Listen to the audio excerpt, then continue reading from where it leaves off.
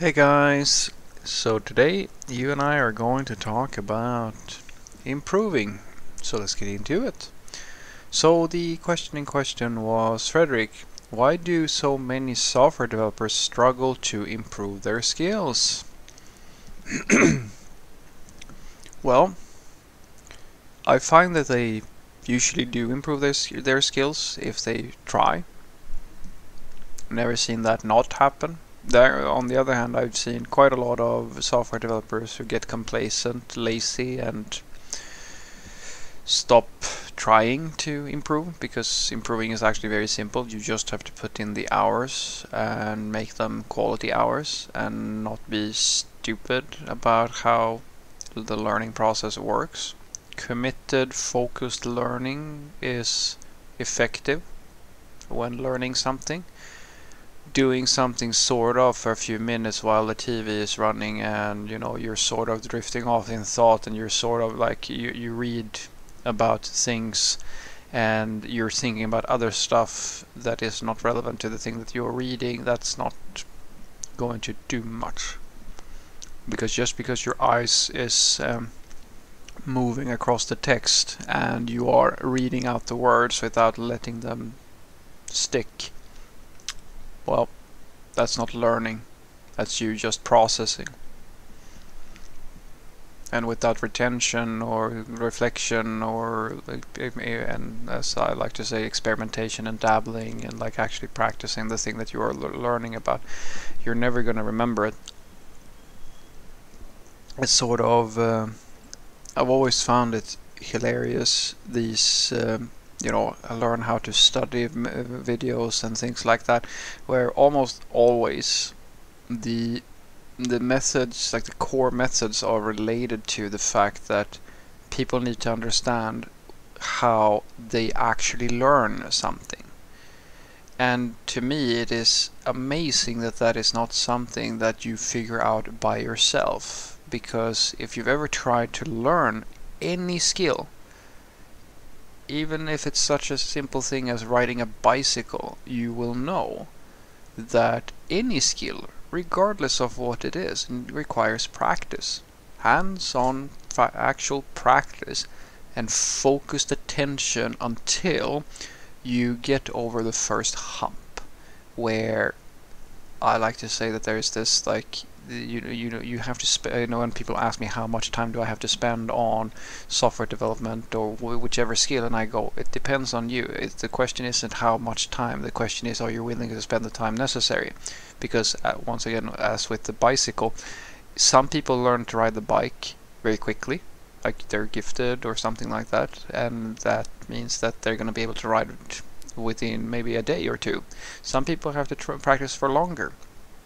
And it doesn't really matter, because once you get to the point where you know how it works and you feel comfortable doing it, after that, well, then the old saying, like, hard work is better than talent, usually kicks in. Like, there are absolutely people who are extraordinarily talented, but for the most part you've reached that point where you've sort of learned that skill. And if you think about it, then anything that you know how to do, which is not inherent to the human experience, you've already done that.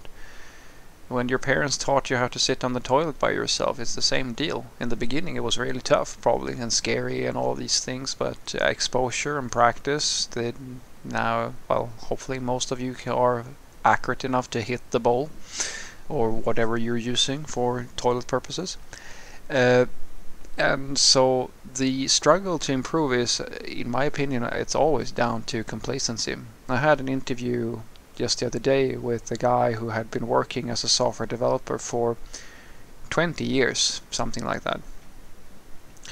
And we went through his code test with him, and he had been using, like, he had pulled in some libraries, and I thought I had a few questions around one of the libraries that he was using, which was related to network calls and things like that.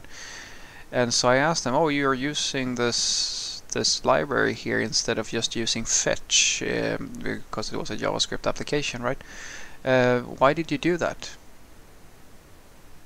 then he just looked at me and said, well, yeah, because and then he couldn't really answer me. I said, but you do know what this library does, right? Well, no, I don't really know, actually. That sounds really bad, I know. And I'm like, is this guy serious? Yeah, but I read in an article that this is very associated with this tech stack. And I'm like, but surely you checked the documentation for this library before you used it. No, I didn't really do that. Okay, so you have a library in your application that is supposed to do something and you don't know what it does, but you still added it.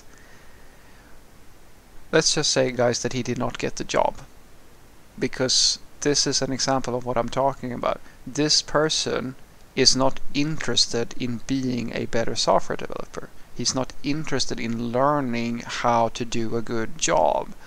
No sane person would do something like that, and he's been working for 20 years.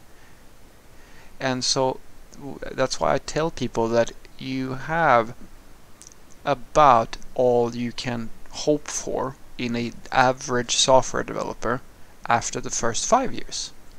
Because that is how long it will take for the average software developer to reach a point where they're able to just produce code. Because this guy, I mean, he had written a code test. It wasn't the best code test in the world, but he had produced it, and I mean, there was a few things that I wasn't super impressed with and so forth, but it was code, and he had a job, and he had been working for 20 years apparently.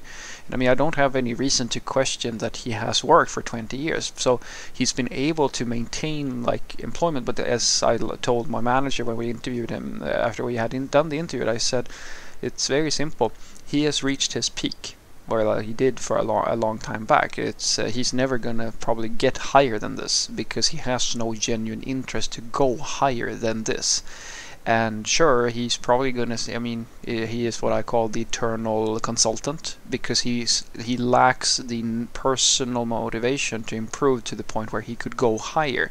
And we can't, in the specific scenario, we can't use such a person. I mean, there are certainly many companies who don't really have any understanding whatsoever, and that's probably how he gets by. He works for these, based on his CV, I could see that he works for companies who don't really know what software development looks like. They have like systems, but they don't actually have any quality requirements or anything like that.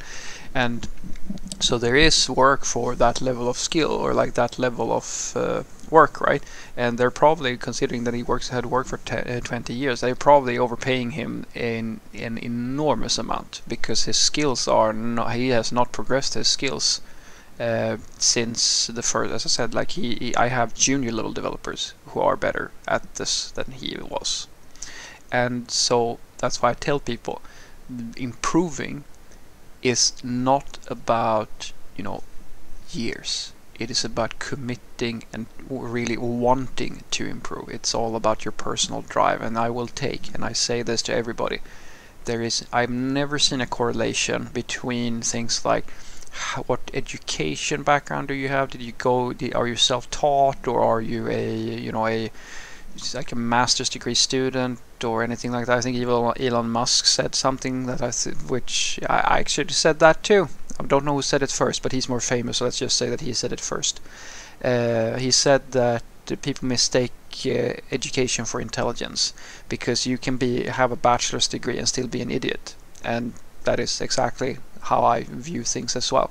There's a difference between IQ or being book smart or things like that, and being intelligent, in my point of view. Intelligence is the thing that dictates how well you do in the world and how well you reason and so forth.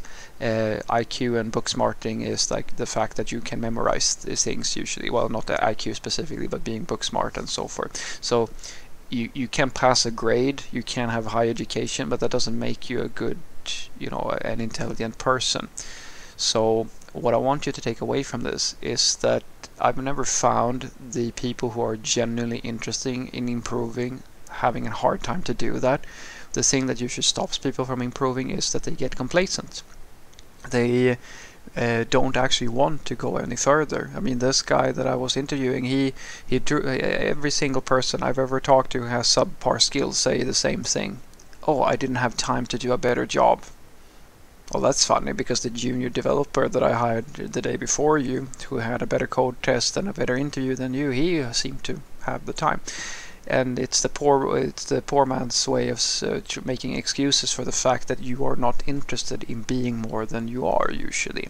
And sure, you can make the argument that anybody can learn and so forth, and I truly believe that that is true. Anybody can learn, anybody can improve, and if you're struggling to improve, that's part of it. But I've never found anyone who genuinely sticks to something and knows how to commit to actually learning and actually makes sure that they're interested in learning something, because that's the thing that I find to be probably the most telling.